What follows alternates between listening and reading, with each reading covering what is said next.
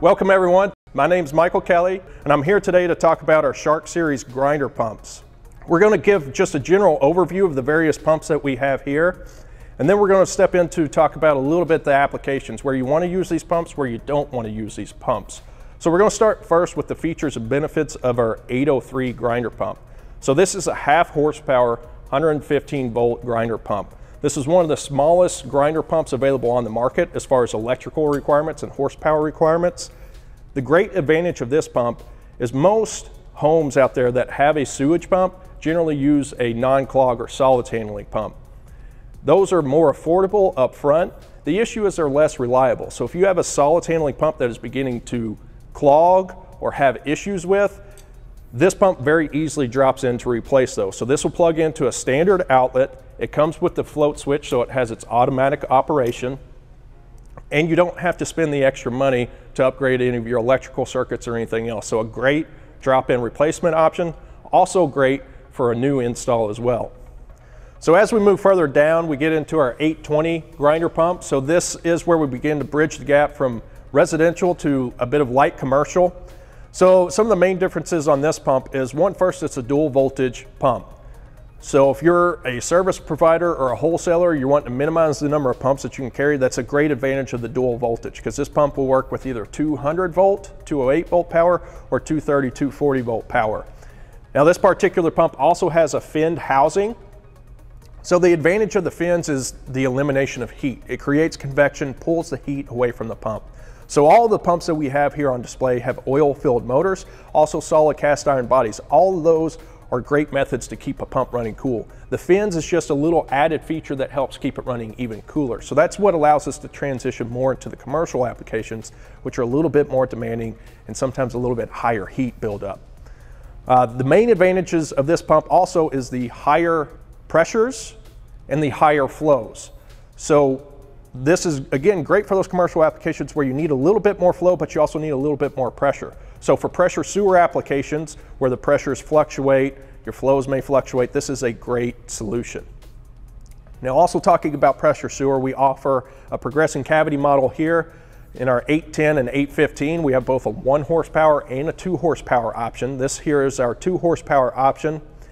And the advantage of this pump is the tremendously high pressures it can produce. So this pump produces 240 feet or a little over 100 PSI of pressure.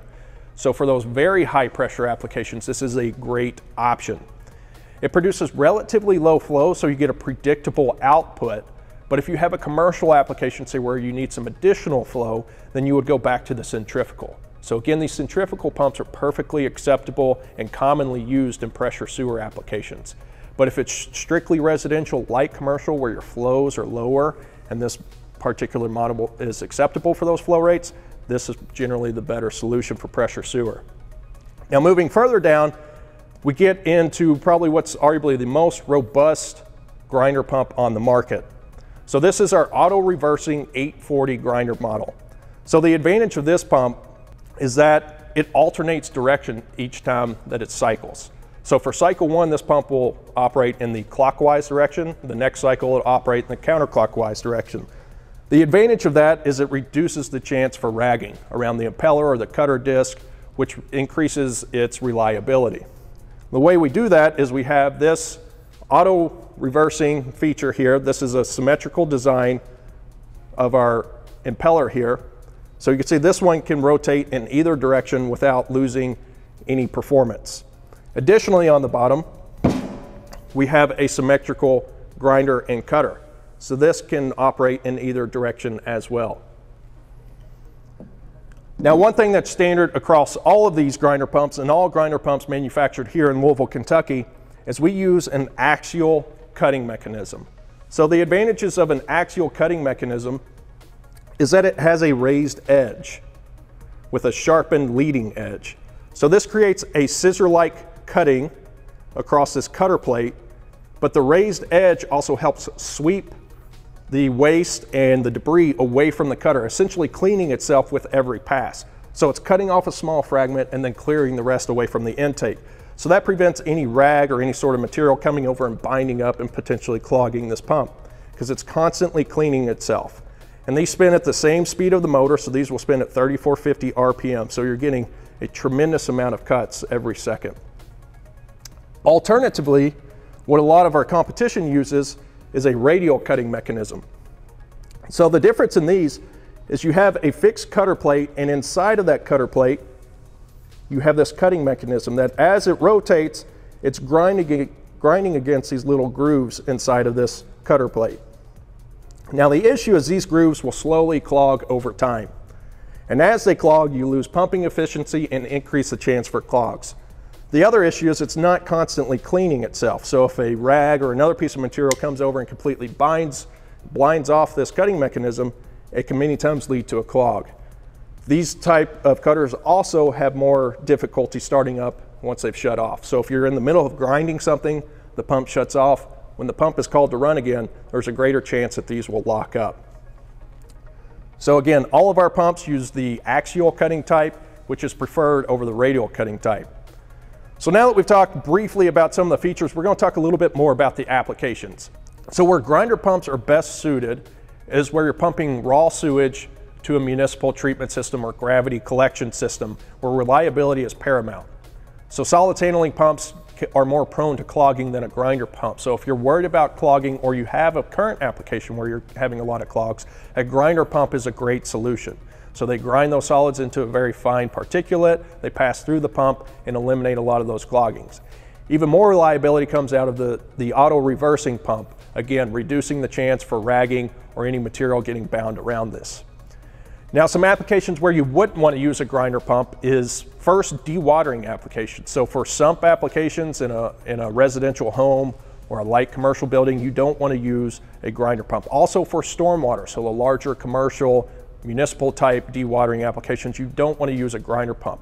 So a lot of people come to us and say, well, I'm getting a lot of trash in my water collection or my storm basin. I want to use a grinder pump so I can clear that trash and push it further down the line. The issue is these pumps are great at tearing up typical sanitary waste, such as wipes, rags, and feminine products, and those sorts of things. But when it comes to harder materials, such as plastic bottles or wood materials, it's a bit more challenging for these pumps to clear those because these pumps have to be able to grab onto that waste. And those harder materials will actually bounce off rather than grabbing on. So that waste will still remain within the basin. So for those stormwater and dewatering applications, you typically want to stick with the higher efficiency solids handling type pumps. Another application where you do not want to use a grinder pump is in a septic application.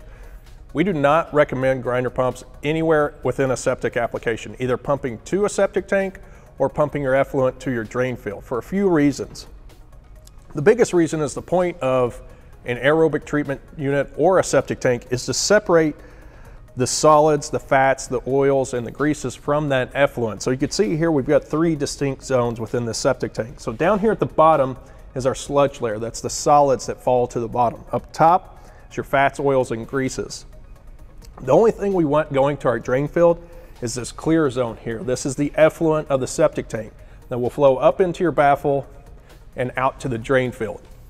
Now, if you use a grinder pump before your septic tank, you're creating a suspension and you begin to blur the differences here. You begin to get more solids, fats, oils, and greases suspended within this clear zone, which allows those solids to get up into your baffle and out to your drain field. So what a lot of people don't realize is your drain field is also a treatment system. The soils treat the water the remaining 50%. So if we're sending solids, fats, oils, and greases, we're potentially plugging our soil and putting more work on that soil, which could lead to a failed drain field, which can be a very, very costly repair for the owner of that drain field.